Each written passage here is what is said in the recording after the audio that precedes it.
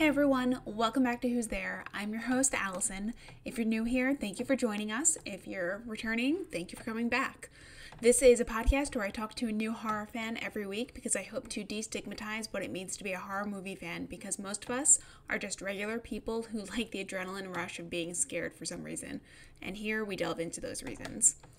So I'm so excited this week because we have actor, writer, consultant, stylist, and social media star George Hahn on the podcast. I first came across George on Twitter earlier this year during COVID when he started making hilarious political satire videos about what a quote-unquote war zone our neighborhood and New York City are respectively. Spoiler alert, they're not. Stop watching Fox News. But then it turned out that he's also a horror fan, and I was thrilled when he agreed to come on the pod and speak with me. He's a lover of the classics, like The Omen and the original Halloween. His parents started him young when they took him to see The Shining when he was only 9. He talks about why he thinks Friday the 13th, the first one, is the only movie in that series with a realistic plot. He was quite passionate about the movie Friday the 13th, so I was going to try to launch this episode last Friday, but I already had Matt Blasy's episode lined up and ready to go. We also talked about the original When a Stranger Calls, and last night I got around to watching the original with Carol Kane, and I actually really enjoyed it. This might surprise some people because I am not known for liking horror movies that were made before the 90s, but I actually really enjoyed it.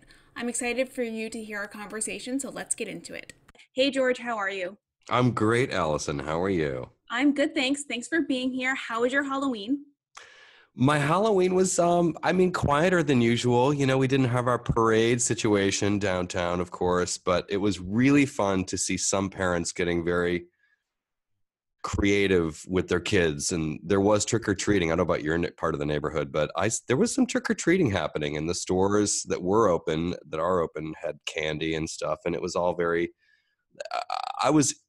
I guess what my big takeaway was that I was glad that there was something for kids to do. There was some kind of semblance of Halloween for them. And for myself, I watched the double feature, of course, of John Carpenter's Halloween from 1978, followed by David Gordon Green's 2018 sequel. That's awesome. What did you think of the 2018 version? I thought it was good. I thought it was really good. In the sense that it picked up, I always hated the middle sequels, you know, from Halloween 2 and what was it, 79 or 80. From then on, I thought they were terrible. I didn't mind, oh gosh, this is terrible. I'm blanking on his name, who did the remakes 1 and 2 in the earlier aughts. Thank you, Rob Zombie. I thought Rob spent a little too much time in the second act of like Michael Myers' background and stuff. I just thought, okay, let's just get out of the mental hospital and move on with the story. That's a long answer to your question. I liked the 2018 movie. Awesome. Yeah, there was definitely trick-or-treating going on. My boyfriend and I walked down from where I live to about 72nd, and a lot of people in brownstones made homemade candy shoots out their windows, so they would just shoot out candy to kids. So it was very cool. There was, going down Columbus Avenue, I kid you not, it was awesome. In the bike lane, some guy had tricked out like a long bike, like a cargo bike, to look like a ghost ship. And he was riding the ghost ship, and behind him there was someone on a bicycle and someone on a scooter and someone on, I think there were like 4 in this little convoy in the bike lane in great, like there was a zombie costume, there was a skeleton costume, and they had Michael Jackson's Thriller blasting on the stereo, and they were dancing like as much as one can dance on a scooter. There was a rollerblader in this crew. It was hilarious. That's awesome. I should say, please do a lap and circle around the neighborhood again because it was such a fun display. It was pretty brilliant. Yeah. Oh, that's awesome. I hope somebody post a video of it on Twitter. Please. Yeah. So I know from reading your website that you grew up in Cleveland and you went to Boston College for theater, and from Instagram I know that you have 2 adorable dogs. Aside from all of that, what else should people know about you before we talk about why you love horror movies? Oh my gosh, what should people know about me? Let's see, I was an actor. I still consider myself an actor. I haven't worked professionally in years, but I still have my Screen Actors Guild card. Did some television there when I came to New York, and a little bit of theater, nothing near Broadway at all, like remotely near it. And a movie under my belt. And what else do I want people to know about me? I like well, you'd get this from my blog, but I'm not one for athleisure, although these are casual times. But I have a job where I get to wear a suit and tie, and not because I have to, because I enjoy it. So I like dressing nicely. I'm a nerd that way. I am my father's son. Well, that nothing to be ashamed about. So I know you're a horror movie fan because you kept everyone up to date on your social media about what horror movie you were watching every day in October. Yeah. First things first, what's your favorite scary movie? Oh, such a Scream question. Probably if I had to answer off the top of my head, what comes to mind first would be The Shining. Okay. It's such a complex, multi-layered horror movie. I still love Psycho. It still works for me. Yeah, that's what comes off the top of my head. Awesome. So you really love the classics. I do, but I also love, there are some modern ones that have come up, I would say in the last 10 years. There have been some really good ones in every decade, I think. There's some great modern horror. What is the great modern horror that you've seen lately? I think the most solid horror movie in the last 10 years that I've seen might be The Conjuring. I do like that universe. I think it's really good storytelling. I think it's well produced. I think the casting, the performances, all around, I think they're pretty great. There was a movie I saw during, I think in the last couple of months, and Allison, you might have to help me. I can't remember the title of it, but it was a very low budge lockdown kind of a movie that took place like on Zoom. Host. Yes. I thought that was so clever. It's just so good. So clever, so resourceful. And I thought, what a great use of the current time we're in. And I'm sure they had like $5 in their budget, and they just did such a great job with it. I was really impressed with that. Yeah, no, I love that. I've seen that twice, and it was just as effective the second time. Mm-hmm. It was like Unfriended, Yes. But very of the moment. Yes, it was very appropriate, especially for when one girl goes to the other girl's apartment at the end, and they, do the arm tap. Yep. Yeah. Yep. Yeah. Did you see the trailer for the new Michael Bay movie that's coming out soon about a pandemic in the world, and it's the 213th week of lockdown? No. Oh, I'll send it to you. All right, please do. Yeah, it looks intense, and the virus in that movie has already started to mutate, so they're having trouble controlling it again. Too soon. It's just too soon. Wow. Okay. My trepidation is that Michael Bay always just goes so big. It's so big. Like he just doesn't. I don't think Michael Bay has a gift for nuance or subtlety. Yeah, the movie does look very big. Yeah, he's shooting for Rosie. Always is. So I was looking at the list of movies that laid the foundation for the types of movies that you sent me earlier, and it's a study in the classics. Like I said, how did these movies make you fall in love with the horror genre? Oh, that's such a good question. For the people listening, I sent Allison. I don't think you even asked. I just want to send it to you. It's a list of movies when I was growing up, like my formative years. Because I came of age, I was born in 1970, and I came of age when home video started to become a thing, with first the Betamax and then the VHS player. And then there were stores, this is way pre-Blockbuster, where you could go and rent. These were local mom and pop shops where you could rent home videos. And I think maybe the first horror movie I saw might have been like the televised, edited version of Halloween. And then I wanted to see like the real one. I wanted to see like the uncut, like R-rated grown-up one for people like, ages 17 or over. I was only 8 when that movie came out, but I was obsessed with that. It was so thrilling that something on the screen could terrify you and make your heart beat fast and sort of jab at my fears. And I wanted more. I always so wanted more. And then, mind you, The Shining came out in 1980. I was 10. Well, my birthday's late in the year. I was 9. My parents took me to see that in the theater. So, and that was a different kind of, it's not a slasher kind of a horror movie. I don't even really think Halloween is. There's very little blood in it. Definitely a slasher, but The Shining is more psychological. Definitely. You're right. Yeah, Halloween kind of, I love it when people call it bloody and gory. It's like, actually, no, I think they maybe used 1 gallon at most. I watched the original Halloween for the first time back in 2018 before I saw the remake. And I was like, this is so tame. Why does everyone think this is so scary? But Mm. when it came out, it was the first of its kind. I So, can tell you why. And what was scary about Halloween, I grew up in a suburb very similar to the fictional Haddonfield, Illinois. And my I had babysitters and there was trick-or-treating and all of that, like all that. I identified with that. And it was the first time unexplained murderous evil had visited the suburbs. And it was in broad daylight. You know, there's Michael Myers stalking somebody in a stolen station wagon. There's Michael Myers popping up from behind a hedge, standing in a backyard with clothes drying on the line in broad daylight and terrifying. It wasn't at night. It wasn't in a haunted house.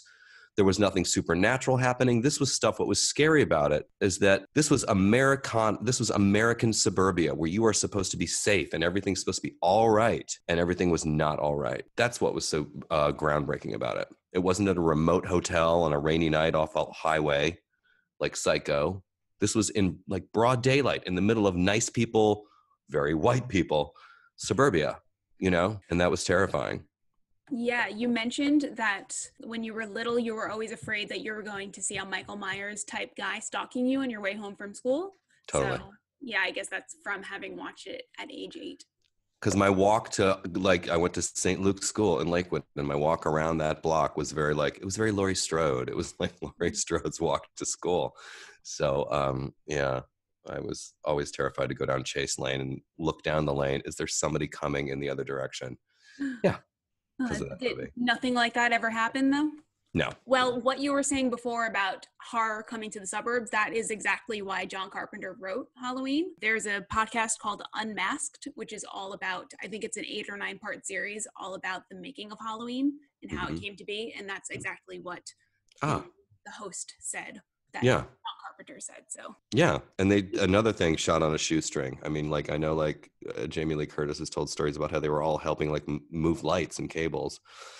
And I do love. I don't know. You saw Halloween for the first time only a couple years ago. yeah, Have you seen some of the glaring errors in it? I haven't. What are they? Oh, spoiler alert! But everyone's probably seen it. But in the very opening scene, that is one long shot. And that was the first time anybody had used a Steadicam to that degree. So it starts in the front yard of the Myers house from young 6-year-old Michael's point of view, goes around the side of the house, looks in the window, goes into the back door, kitchen, through the house, up the stairs, and then kills his sister. There is one cut in there. I think it's when he's at the top of the stairs. But anyway, when he goes along the side of the house on the front porch, you can see a stack of light cables, like between the bushes. And then they had to get them out of, you know, because they're a crew, like whenever the camera's not on something, there's crew like moving stuff, like moving furniture and cables and stuff to position it so that the cameraman could walk through and, you know, nothing technical could be seen. Oh, that's really interesting. And then when when Michael Myers is standing behind the bush and Laurie sees him, and then Annie runs up and says, you know, basically says, you know, there's nobody here or whatever. No, she says, you know, oh, there's someone here. He wants to talk to you. She's teasing her. You can see John Carpenter's cigarette smoke floating across the screen because he's a chain smoker. Smokes so much that he couldn't keep it out of the final cut. And you can also see palm trees in it. It's supposed to be Illinois. It was shot in California. Yeah, I think I remember seeing palm trees in it. Yeah. Mm-hmm. But nonetheless, it does not to take away from the fun, because as a good horror movie, I think it's in terms of structure, it's just near perfect. And every other slasher movie that came after it tried to do the same thing. Yeah, it was just basically copying. I know you love Friday the 13th as well. Only the first one. Okay. Here's the thing. That movie gets such a bum rap for being a cheap and cheesy Halloween knockoff. Like, it adheres to this formula of take young people, teenagers, isolate them, put them, you know, remove any connection to help and put them in danger. You know, that's kind of the formula. But what I loved about Friday the 13th and none of the sequels, I am a big horror fan, but the whole Jason Voorhees things never worked for me, ever. I never bought it. I thought it was stupid. So what, this kid lived underwater or lived in the woods after he drowned, but didn't drown? Like, the story's unclear. What I liked about Friday the 13th was that it was Friday the 13th is actually possible. Like, that can actually happen in reality.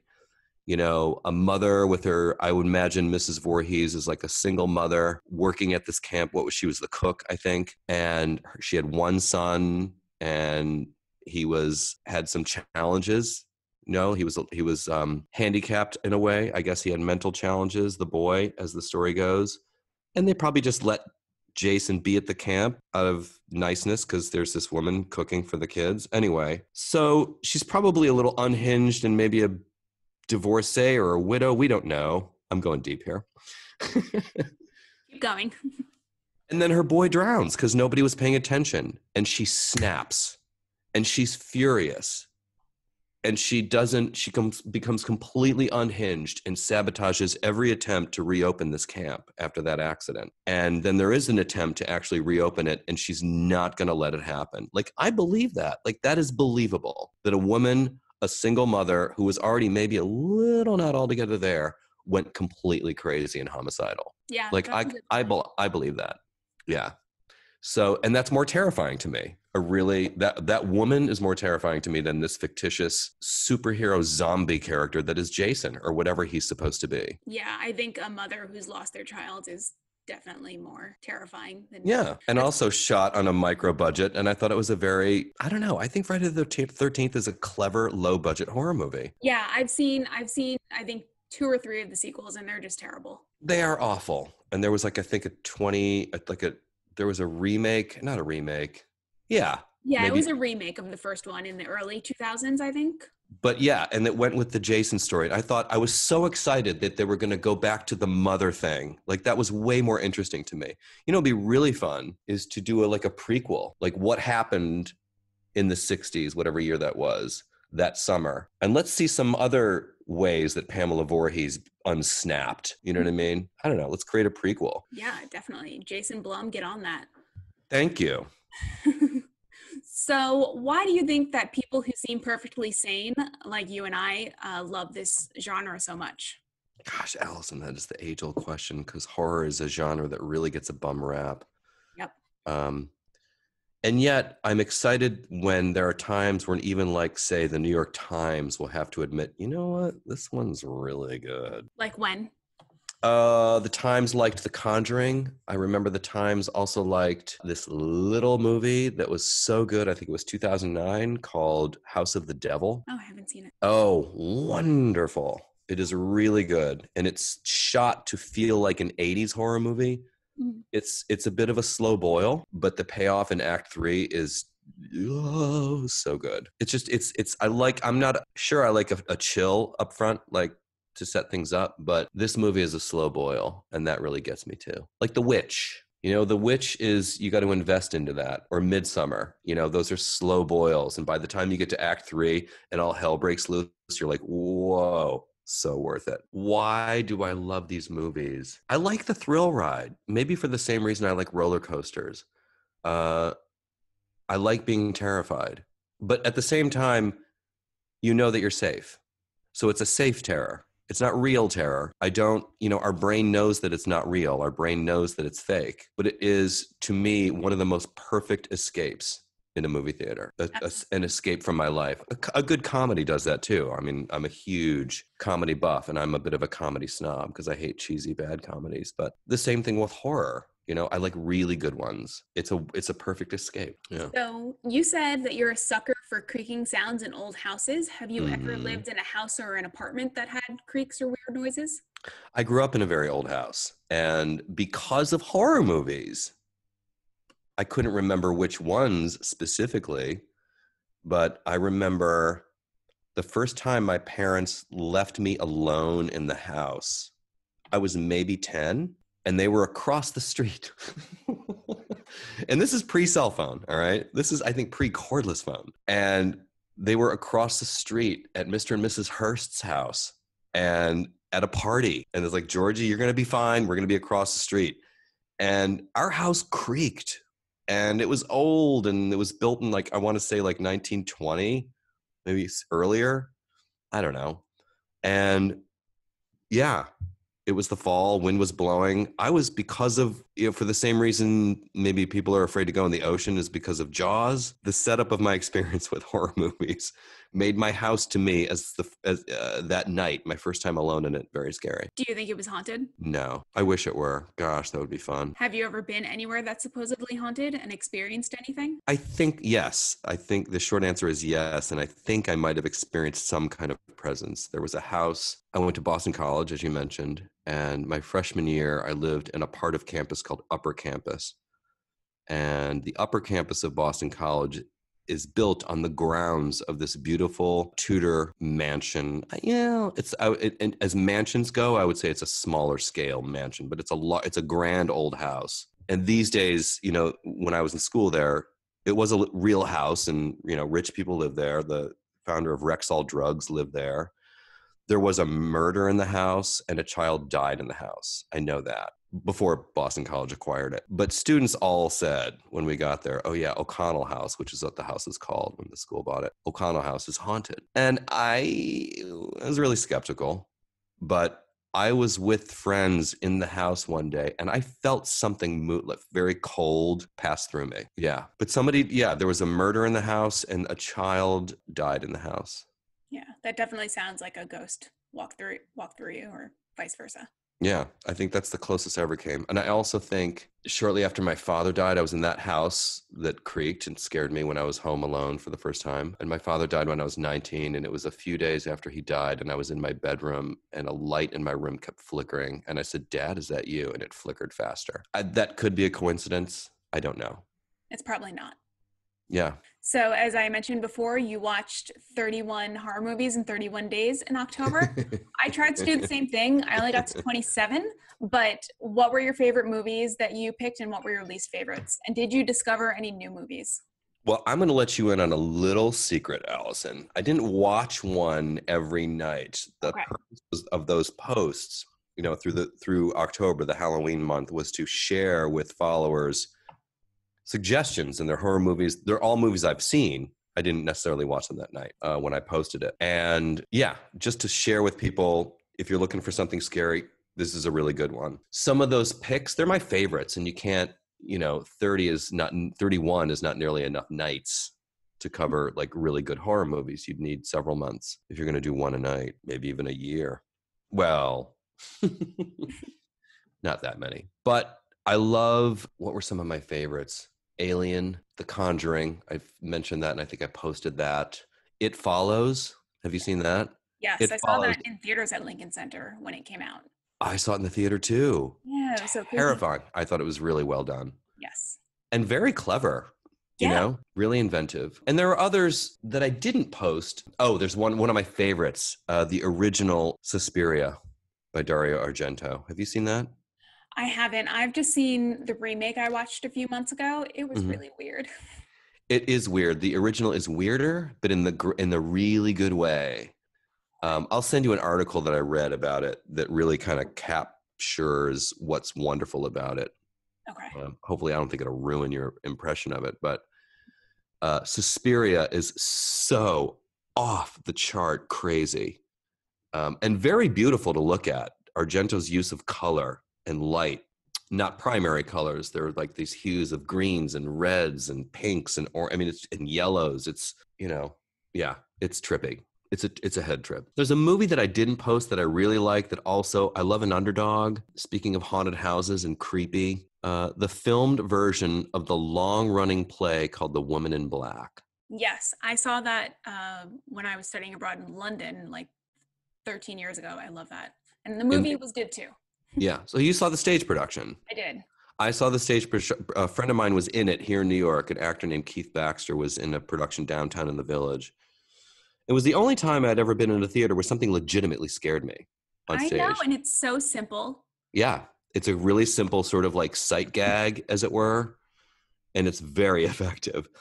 But I like the movie. The movie is just this very old-fashioned things going bump in the night kind of a thing. And I think the modern horror fan might look at it and go, ugh, boring. Where's the blood? It's not about that. That movie is creepy, creaking things, a ghost. I love that shit. Yeah, I've been on a gothic horror kick lately, so that definitely falls into that. And I was watching Sleepy Hollow last night. Uh-huh. So I love that movie as well. Good choice. Good choice. Yes. So as an actor, you've appeared in shows like Sex and the City and Law and Order CI. Have you ever appeared in a horror movie before? God, no, and I would so love to. If Yeah. anybody is listening to this and wants to cast me in one, I would love to be in a horror movie. I think there are probably a lot of laughs in a horror set. And oddly, conversely, like on a comedy set, maybe not as many. I don't know. Yeah, well, horror sets are supposedly not that tense. Like you Right. might think that they're supposed to be tense because they're filming this horrible movie, this horrifying movie. But my friend Megan that was on, I think episode 4 of my podcast, she was on the set for 2 films in London, and she was like, Hmm. it wasn't really scary at all. And we were filming in like abandoned underground tube tunnels. So Yeah. Oh, yeah, I would love to do one. Absolutely. 100%. yeah, slasher or psychological. What kind of subs do Any you? of the above. Any of the above. I love, and with horror, I don't know if you're, this was coming up later or whatever, and I don't want to jump any guns here, but there are things about the subgenres of horror, different subgenres that I like, and some that I don't, like I Like love what? things. Well, I love the anchored in reality ones, like where it's just people, things that could happen in real life that can be terrifying, like Halloween. Like there's nothing supernatural there that could actually really happen. That's very scary. So could Psycho, which is also based on a true story. Chainsaw, Psycho, and Silence of the Lambs all come from the same real story. What is that story? Because I don't think I've heard that before. There's a guy named Ed Gein. I Oh, want to, mhm. yeah, and Ed Gein murdered women, I think just women. I could be wrong there, and would sometimes take their skins off Okay. and would use the skin to make like lampshades. He was creepy and very sick, obviously, but that was real. So that real, you could Google Ed Gein. It's Gein. There was an attempted movie about him, a horror movie that was terrible. Not even worth seeing the trailer for it. His story is the basis for Chainsaw, Silence of the Lambs. That's where the skins thing comes from. So what are your favorite subgenres in horror? I like some of the zombie genre. Okay. Like there are some zombie new movies that I thought were really good. I liked, like, I don't know if I would consider I Am Legend a horror movie. Yeah, I think it counts. I guess, yeah. The zombie effects seemed a little fake to me. That was a bit of a bummer. But the story, like the movie itself, I thought was really good. And the way that New York was portrayed was one of the few movies that actually got New York right geographically. Yes. Like everything tracked. Like his going from Times Square to downtown. Like, yep, that's where that is. That's where that is. Like, because they so often get that wrong. I like the slasher ones, but certain slasher ones, because like I love what Wes Craven did with Scream, especially Scream 2, which I think is the strongest of the original trilogy, now quadrilogy, because there's so much humor in it. Yes. There's a lot of room for good dark humor in it, and pop culture references, etc. And like I guess World War Z, again, is that a horror movie in some ways? It's Yes. basically a pandemic movie. Yeah, it is. But there are horror pieces to it, or elements to it. I love a psychological, like horror movie, like Hereditary, or God, Yes. Hereditary was horrifying. Oh, I loved it. Yeah, Hereditary. It Follows falls into that, but there's a little supernatural going on there. And same with The Shining. Did you see the is it Room 247? Or is that the room Documentary number? about that room in this. About it's a documentary about the movie and different theories about what the movie means. I haven't, but I will have to go track that down. Yeah. 'Cause I saw The Shining when I was in high school, and I've said this on a different episode before, but I think the reason why I did not like it is because my friend and I rented it from Blockbuster, and we put it on and we like fast forwarded through the opening credits, and then we watched the whole thing and we're like, what is going on? And then we got to the end of it and it's like, thanks for watching the making of the movie. Now stay tuned for the main presentation. And we're like, what? We're like, okay, we just saw the making. So we just saw the behind the scenes of the entire movie. So we know what the movie is about and we know what's going to happen. Oh, I still don't know what it's about. He's always been at the hotel. He never left the hotel. Is he caught in a loop? Like, I don't know. I have no idea. Did you see Dr. Sleep? Yes, Did you like it? I did. More than I thought I would. Yeah, I had when there is some treatment of such a revered classic, I go in with very low expectations. yeah, I think And that I was, everyone was. yeah. I was very pleasantly surprised. So speaking of you like horror that could happen in real life, during Hmm. lockdown, have you watched any pandemic movies? I rewatched World War Z, and I also rewatched, oh gosh, Steven Soderbergh's pandemic movie, Contagion? Contagion. Yeah. Yeah, that's a really solid one. I like that one a lot. Very well done. Yeah. My gosh. And also borrowed a little bit. You don't expect Gwyneth Paltrow to buy the farm so quickly into it. Yeah, just like Drew Barrymore in Scream. And Janet Leigh in Psycho. So do you have any favorite horror directors? Yes. Wes Craven, John Carpenter, Stanley Kubrick. Ty West. What has he directed specifically? Ty West did, oh my gosh, I think Ty West might have, gosh, does he have an Annabelle under his belt, or am I thinking of someone else? Are you thinking James Wan? James Wan. Thank you. Oh, Insidious. Insidious, I thought was so clever. Oh yeah, no, I really liked Insidious as well. And there are other ones that pop, like, did you see You're Next? Yes, so good. That's a Ty West movie. I'm looking at his Wikipedia page now. Yeah, that's why I'm thinking of Ty West. And I'm also, there's one that's out recently, like this year. I'm like blanking on the title because I'm old and I'm getting senile. Tales from the Loop is what it says for 2020. No. It's about a girl who marries into this family and it turns into this game, this murderous game. Oh, Ready or Not? Thank you. Yeah, I love Ready or Not. That was so I did too. And again, so much dark humor because I thought parts of that were hilarious. Yes. Oh yeah, there was so much hilarity in it. It was directed by Matt Bettinelli-Olpin and Tyler Gillette. Yeah, that one was great. And Samara Weaving is so good. Have you seen The Babysitter? No, worth it? Yeah. I mean, it's sort of like schlocky horror a little bit. I think it's more reminiscent of like 80s horror. Maybe some people are going to yell at me, but it's like there's a lot of like fake looking blood. And okay. so, Blood's hard to get right. They always make it too light. It's dark. It's almost black. Yeah. I'm not a huge film of movies like Evil Dead and stuff like that, so it wasn't exactly for me. But I thought Cabin in the Woods was a blast. I have tried watching that twice. I saw it in theaters once, and I was like, I hated that they gave away what was going on so soon, but I knew with my second time watching it, that was the point. I tried watching it again. I think in March or April, I watched it again, and I was just a little bit bored.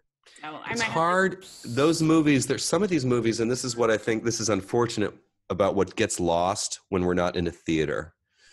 When you're in a theater with an audience and you're enjoying this shared experience and you're all in this together, and some energy comes through the room where you all get to laugh so much more, and it's like the ride is so much more enjoyable. And I think that's one of those movies. I saw Cabin in the Woods in a theater, and I remember a lot of laughter. And also the laughter is a tension reliever. You got to pop that balloon, and smart directors who know how to pace a story very well, put those in the right place. Okay, we just went through something really tough. The audience needs a laugh here. Yeah, definitely. Yeah. Have you ever had any noteworthy experiences seeing a horror movie in theaters? Not that I can recall. No, I mean, there's some popcorn flinging, but that's just like literally people jumping. When there's a jump scare, It is fun to be in a movie theater with people who don't have the tolerance for horror movies that I might, because I'm so, I have a black heart and I'm calloused, but it is fun watching someone be terrified, and covering their eyes and jumping and literally screaming. That's part of the roller coaster ride. That's what I love about them. And you don't get that when you're watching it with one. Well, you can get it with a couple people watching at home, but not by yourself. Yeah, definitely. I remember going to see The Ring for a second time when it was in theaters, and I was just watching the audience. I was still a little bit scared myself, but at least I knew what was going to happen. So yeah. A scary movie. It's such a good movie. Yes. I can't wait to, I don't know when this is going to be, but I can't wait to get back to a cinema experience with horror. Yeah, I thought theaters were going to open at limited capacity in New York sometime soon, but I guess Cuomo changed that.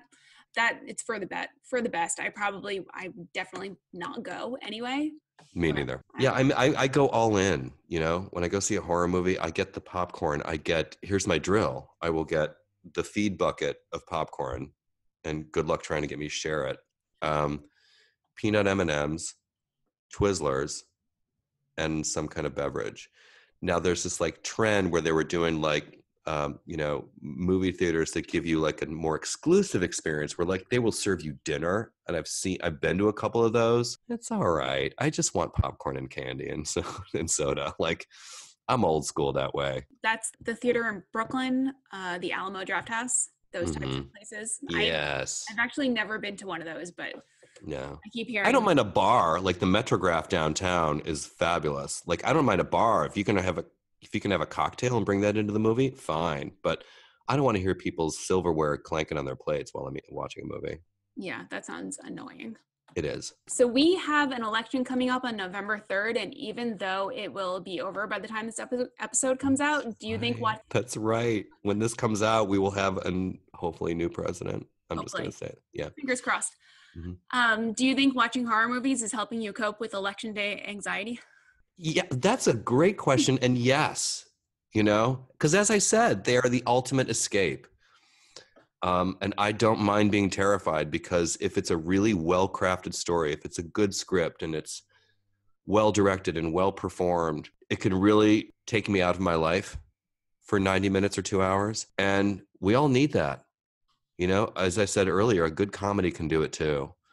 Horror just does it in a different way that is perhaps a bit much for some people, but I love that thrill. I always have ever since I was a little kid, as I was saying. Definitely. It's so fun. And there is people have done documentaries and written books about the psychology of what horror means and suggesting that, for example, there seems to be a crop of better horror movies in times of political strife in our country. Oh, I've never heard that before. That may be true. Like in the 70s, there was a correlation, things like that. And what they mean, like Nightmare on Elm Street, like the subtext, the deeper meaning of horror movies. Stanley Kubrick definitely got to many of them in The Shining.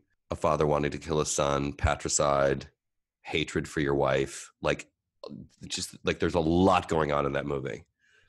Isolationism, and other horror movies are maybe not that complex. Like Prom Night is not that deep, but at the same time, I have no problem with a horror movie that is not necessarily deep, but just well crafted. I like a good ride. I'm game for both, really, because I go all in. Like I lose myself in it. I'm like, let's go. Yeah. It has to really suck for me to be annoyed. Do you think there was any subtext with the original movie, The Omen? I was actually just watching it before we got on this call, because I had never seen it before. Oh, Richard Donner, the director, who also directed Superman with Christopher Reeve, among many other things. It's funny you mentioned that. I watched, because I have some of these DVDs, and these are movies that I've seen many times, and so I will half watch it with the commentary on. Mm-hmm. Especially when I used to work at home. And he doesn't seem to think that it was just another movie to him.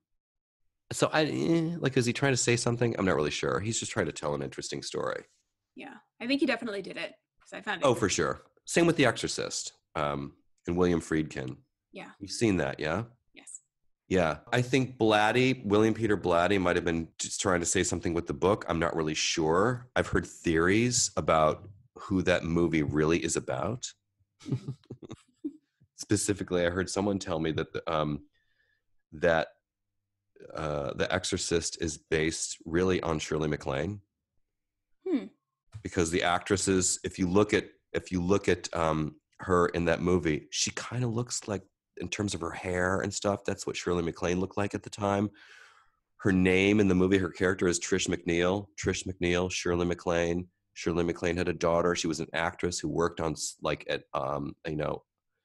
on location. She had to be away from home, and she had a daughter, and did it coincide with her dive into spiritualism? Did something happen?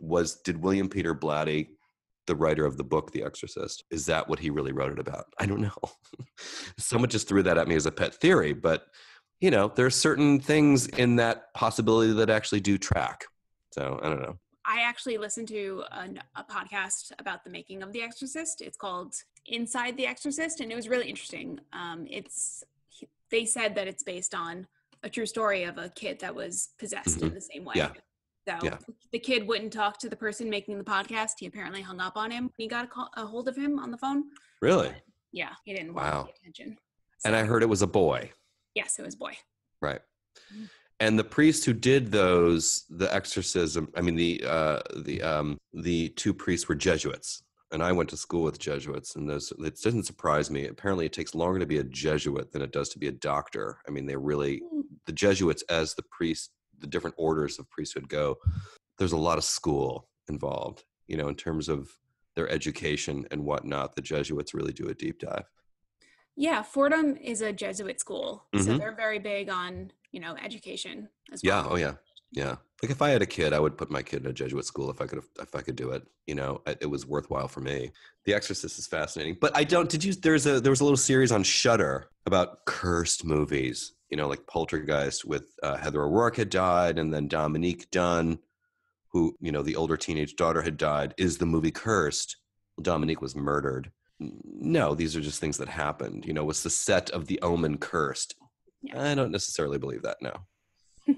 Things happen on every movie set. Yeah, that's true. Do you remember the name of that documentary? There is that sort of horror movie app or network called Shudder. Yeah, I have that. And it's a Shudder production, and each episode is like maybe 30 or 40 minutes. I think Linda Blair actually participated in the one on The Exorcist. And it just riddles the question, or plays with the question, was this movie cursed? Because of things that happened around it, And really, there were some things that seemed a little creepy, too creepy to be coincidental around the making of The Omen. But at the end of the day, I think it was just a coincidence. Yeah. All right, well, I'll have to look for that on Shudder. Yeah, it's worthwhile. It's fun. Yeah. Because I'm a nerd. Aren't we all? Mm-hmm. So your satire videos are addressing the Fox News rhetoric that New York City is a war zone right now, which it is not. An article came out in July that said that horror movie fans are handling lockdown better than people who don't like horror movies. Why do you think that is? It's harder to scare us. What is scary to you and me, I think, like you and I, Allison, and anybody who's interested in listening to this, and anybody who's interested in horror movies, we don't scare as easily. Yeah. We're a little conditioned. We're a little conditioned to, yeah, a little jaded. That's a good answer. And also, it's horror. As I've said this a couple of times, a well-crafted horror movie is a wonderful diversion. Do protesters scare me? I was working the whole time, full time at my job, taking the subway during the protests and the quote unquote riots, the looting. Yeah, that narrative, no. If you're listening to this and you think that New York is a war zone, it's not. It's nice. Quieter, and there are things about it that I really miss. It ain't the same. I have my problems. They're all pandemic related. No, it's not a war zone. Yeah. Not a ghost town either. No, definitely not. Mm-mm. So, as we know, there are lots of ghosts in New York. What's your favorite haunted site in New York City? Oh my gosh, no one has taken me to one. I'm actually going to need your help with this. I know that there are some haunted places in New York, and I would actually like to talk to an expert in the paranormal and tell me what are some of the hot spots. Okay. Because I've never had in New York the experience that I described at O'Connell House at Boston College when I was a freshman. I would love to. And I think, do you know about some of them? I do, but they're all apartment buildings that are fancy that you can't just walk into. I know what I can tell you. Like Rosemary's Baby. Yeah, the Dakota. It's not the Dakota in the novel. The Dakota is the stand-in in the movie. The real movie, or the real building is, I'm going to get this wrong. It is on 7th Avenue and 58th Street. Oh, okay. There's a fancy Russian restaurant called Petrosian. Okay. On, I think, 58th and 7th, or it might be 6th Avenue. The Petrosian is on the ground floor of this building where Ira Levin's novel was based. And there was apparently, maybe there was a coven in that building once upon a time. I don't really know the for sures about that. So the Dakota really was just in the movie, but in the story it's called the Bram or something. But Ira Levin's, the apartment building in Ira Levin's book is the other one I was just talking about. Yeah, but the Dakota is also itself, it's haunted. There's like, I think you will often, people who live there say that they see a little girl in hallways asking, like playing with her toys or something. Wow. And then there's also the apartment building. It's on 106 in Central Park West. It is, you would know it if you saw it. It's round and it kind of looks like a castle. Mm-hmm. They're all condos now, but it was the country's first cancer hospital. So, and it's all round. There are no like 90-degree angles because back in those days they thought that sickness hid in corners. So a lot of people died there. So it's been, I think Gothamist did an article once a couple of years ago where Interesting. they talked about how haunted it is. I don't know. Have you listened to any of the Bowery Boys podcast episodes about Ghosts of New York? You could find out a lot of information there. I'm so behind on this. Do tell. The one that I can think of right now is, have you ever been to the clothing store COS or COS down on, I think it's Spring Street or maybe Prince? Mm-hmm. If you go in and you go to the basement, which anyone can because it's a clothing store, you will see a huge brick well, and I think it's boarded over on top. But back at the turn of the 20th century, there was a woman was found dead in that well, and so now they think. Now there have been multiple occasions where people have seen ghosts in that building. It was a restaurant once, and the wait staff used to always see things and get tapped on the shoulder by nobody. And yeah. See, these things happen to everybody else but me. Like I worked in the restaurant business for years. I worked with a guy who used to work somewhere. Might have been the Townhouse restaurant on the east side he used to work at. And he said that there was a ghost in there. And that they used to see him in mirrors or something like that when they would close at night. An old man, but they typically, like as legend has it, these things appear or ghosts linger because they have like some unfinished business or some harm came to them and they weren't ready to, like they were taken before they weren't ready or something. And it just adds up to unfinished business and they just linger. But I've never personally experienced it. I would love to. Maybe I have seen a ghost and it was so real I didn't know it. I don't know. Yeah, I haven't seen a ghost. Knock on wood. I don't really want to because then I would freak out. Especially in my apartment. I recently heard that if you see a cat looking into nowhere and looking at nothing, and you get down on its level and you look in between its ears, you'll be able to see what they see because it's most likely a ghost. And I have 2 cats, but I will never be doing that. Sometimes they do stare at nothing. So dogs do too. Maybe try looking through your dog's ears. Yeah, they smell things and see things that their nose is, far more sensitive than ours could ever dream of being. And they smell and sense things that we don't. I would love to have a ghost in my apartment. I just hope the ghost is hot. Like that would be so great. Because during the pandemic, like since since intimacy is off the table, I would love a visit from a super hot ghost.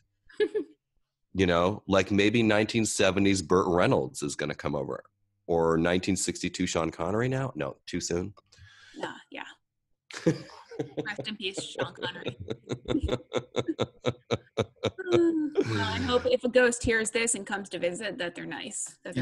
Be nice and let's just hang out. Yeah. Yeah. But no, I would in all seriousness, I would love to experience something like that. I say that now. It might change my life for the worse for forever. But it's never, to my knowledge, happened to me.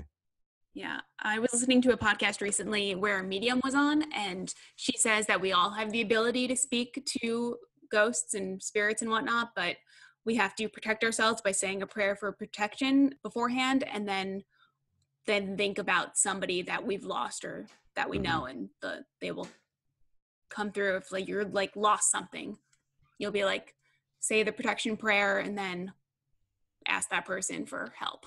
And it's supposed to work. I haven't tried it because I've seen too many horror movies, but like Host. Yes. Yeah. Exactly what that movie's about, man. It's about them doing it wrong.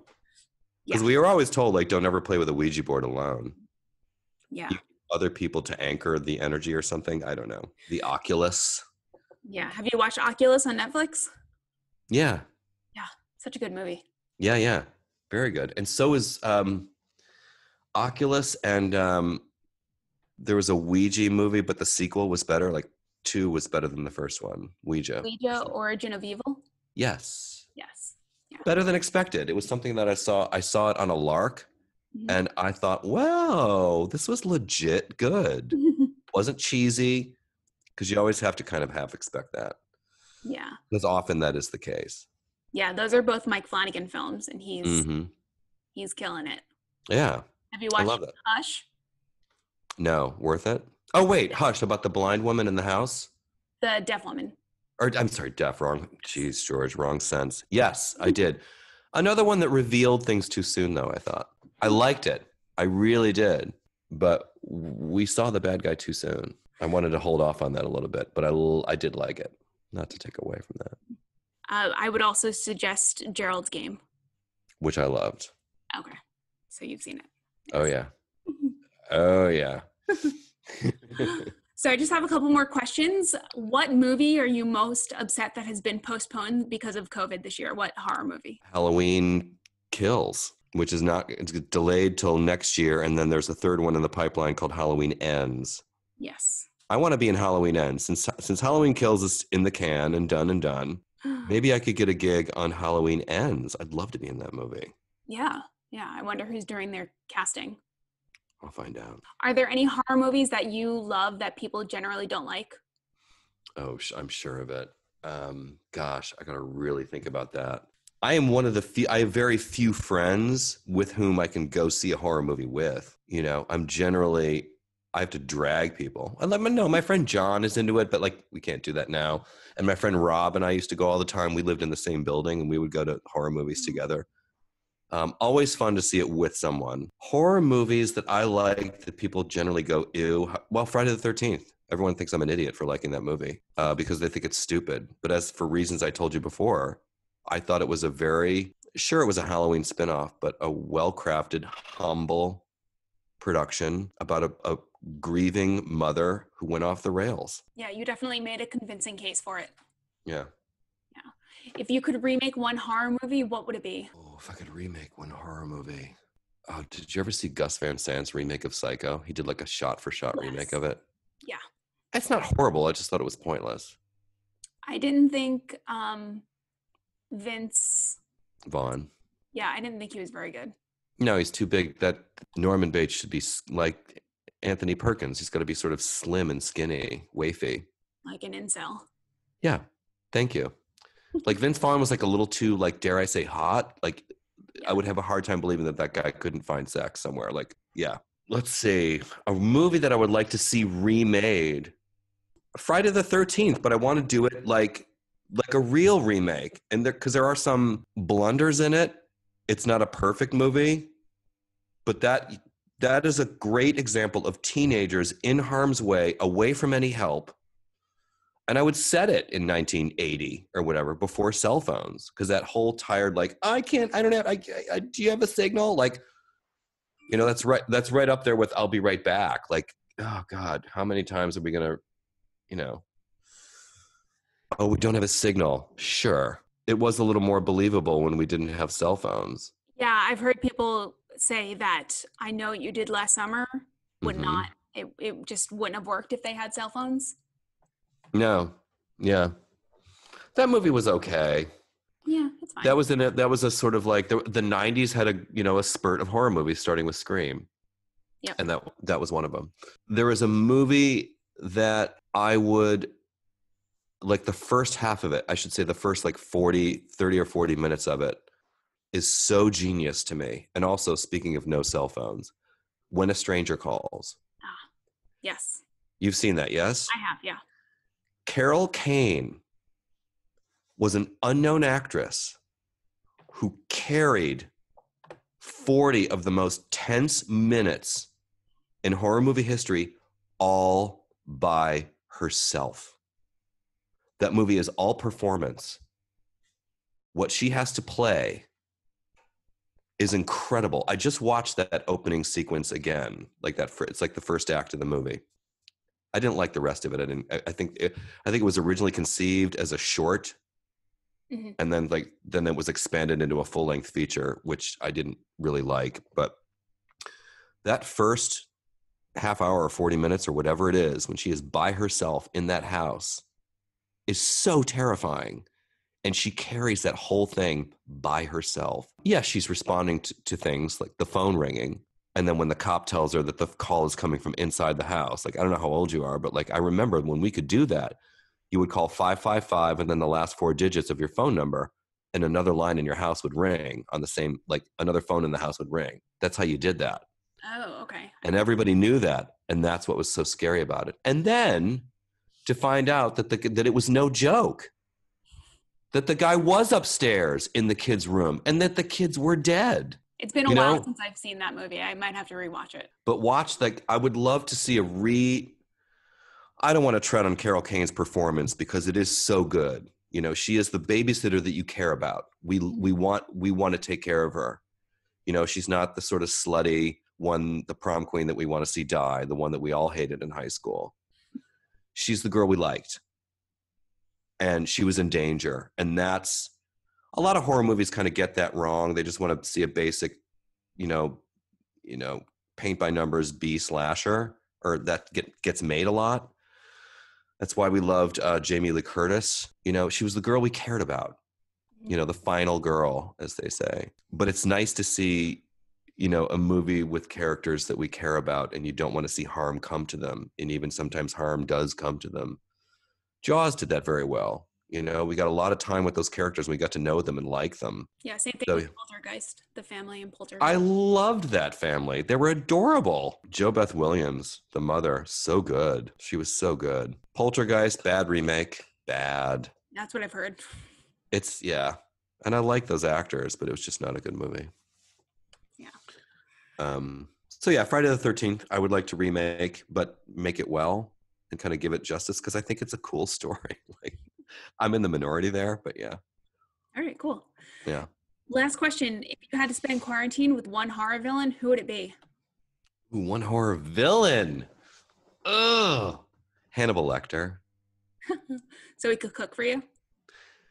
No, I would have my own food delivered. Hannibal Lecter only killed people he had contempt for. Like, he killed...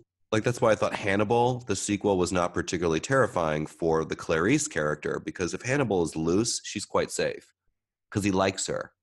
She's not in danger. Yeah. He's protective of her. No, he's charming. He's funny and he has taste.